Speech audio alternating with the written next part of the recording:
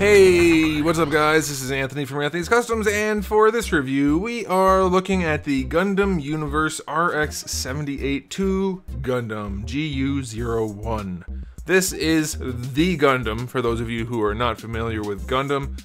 It's like the quintessential Gundam. It's the one everybody knows. You need to have at least one in your collection if you like Gundam at all. That's my opinion.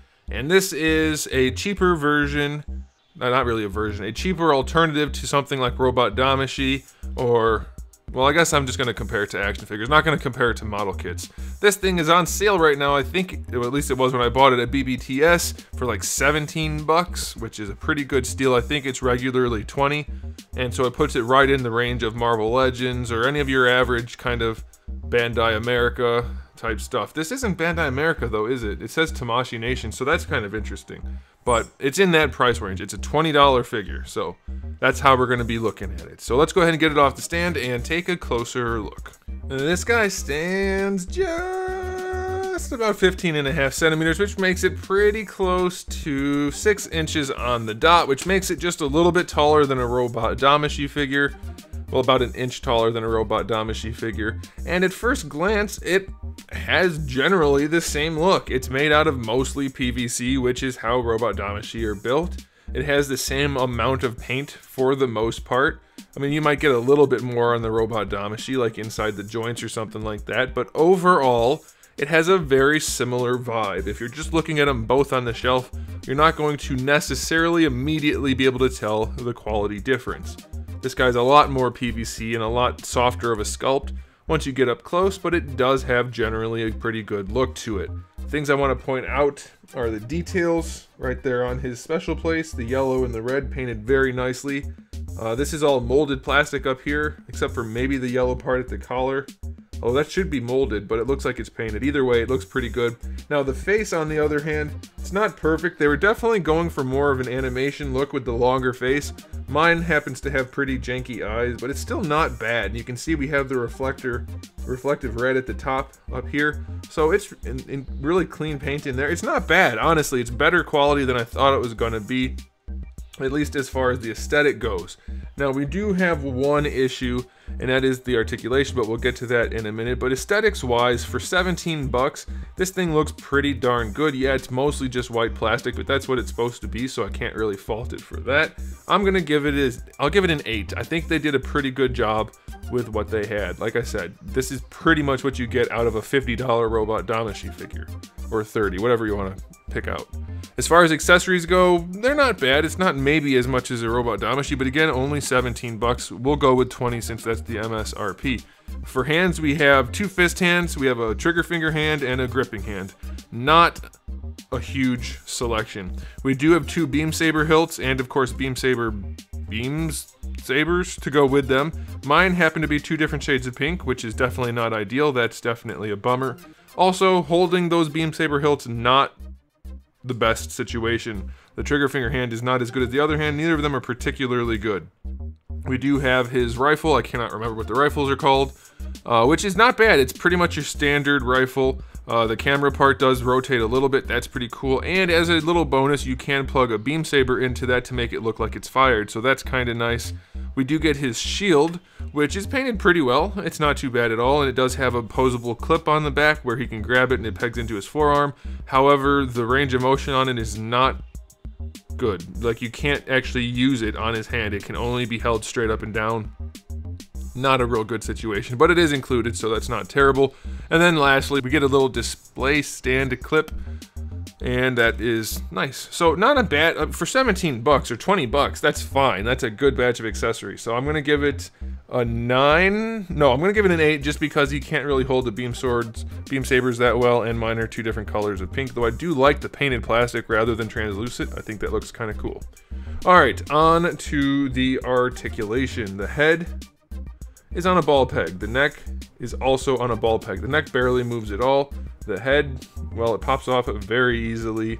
You're going to be able to rotate it, no problem at all, and get a little bit of style posing. You're not going to be doing any crazy neck movements in there, but that's probably good enough. The shoulders, they peg in on a ball peg, so technically they move around, but not really. There's almost no range. Then we have a hinge, which allows the shoulder to move. And this piece also moves a little bit, but just not very much. But you do get... Oh, that shoulder's very tight. Plenty of range out of this hinge, and that's okay. And of course, you do have your full rotation, but boy, oh boy, is that tight. And that kind of joint is either going to get tighter and tighter, or looser and looser. They don't typically balance out at some point, so that's kind of a bummer. You do get your bicep swivel. A lot of squeaking going on here. Not great. Technically a double jointed elbow, but you still only get 90 degrees. And that kind of blows. That does hurt posability a lot. For the wrists, just a ball peg in the hand, which is fairly standard, but still. For the torso, I don't know what technically is going on in here, but it feels just like a ball peg. I think there's one ball peg up here, and then maybe there's something at the bottom too, but it really just feels like one ball peg with some floating pieces, so it's hard to say. You do get to lean it forward. Can I see in there? I can't get in there. It leans forward a little bit, doesn't lean back all that far, but it's enough. I mean, that's fine. He doesn't need to be in crazy poses. The rotation's very limited, side to side is very limited as well. No posability back here. For the skirt armor, it's not a good situation. If you look in there, it's pegged in on that. I don't know if you're gonna be able to tell. Yeah, you can probably tell. You see where that dark line is? That's a split in the plastic because that part just rotates on the left side of that line. So that's how these parts move, which means they don't get out of the way anywhere near enough. And I'll show you the hips in a second, but I wanted to show you the skirt armor first. Same thing with this piece. It doesn't get out of the way. Not enough. Doesn't get out of the way that much. On the side, it doesn't matter as much because the hips can go out to the side pretty far, but going up is definitely limited. Then the back armor is just really a soft piece that flexes. I guess that's fine because you don't need to go back that often, but bringing the hips forward, it's pretty limited. Like no kneeling poses for sure. This guy is definitely more limited than I expected because they didn't need to, like, why they changed this? They could have just put it on a regular ball peg up front and let it flip up, and they didn't do that, so that's weird. Thigh swivel is basically not existent, but it technically is. It just is so tight, it's very, very tight in here, and the hip just falls off of the ball peg. But that gives me a good opportunity to show you that the hips technically have a hinged ball peg. There's just almost no range, and it's super duper tight, so good luck using that. You're going to have a lot of trouble posing this guy's hips. Even going all the way down, they still don't give him that much range. So, not a good hip situation. As far as the knees, we have a double jointed knee. It gets really ugly and still only goes 90 degrees. Not good again. And then for the ankles, can I pop these off? I'd like to pop it off. Can I do that? Yeah, I'm not going to be able to pop it off. We have a combination of a ball peg and a hinge, it looks like, at the top, another ball peg at the bottom, and this is on a ball peg. So really all you need to know is the functionality. You get a decent ankle rocker, that works really nicely. You can bring the foot pretty far forward, which is actually uncommon for Gundam figures, so that's really good. And going back is really limited, which is the exact opposite of what we normally see. So that's kind of interesting. But all in all, it's still just basic articulation. So this guy's biggest weakness is the articulation. It's pretty rough. It's not going to pose well. Not really. You're going to be mostly just having this guy in a fairly neutral pose. So is it worth it? Maybe. I think my recommendation for this, well, I'll give the articulation a rating of 6. It's pretty rough. Okay, so now my final thoughts on this. If you're an adult collector, just spend the extra money, get Robot Damashii. No doubt about it.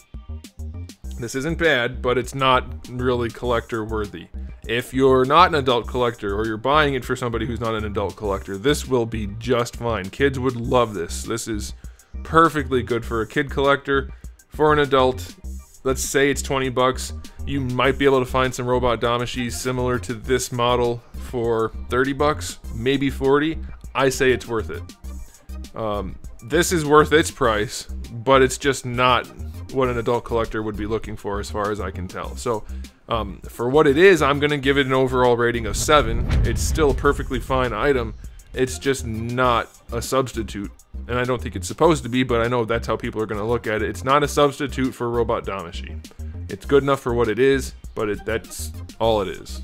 Alright, hopefully that makes sense. Let me know what you guys think about this in the comment section below. Let me know what you think about the review by giving it a thumbs up or a thumbs down. And also, you should probably subscribe, because I have thousands and thousands of videos on the channel for the days I don't upload. But on the other hand, I do have new videos, almost every single day. So come back for all of that, and in the meantime, keep collecting.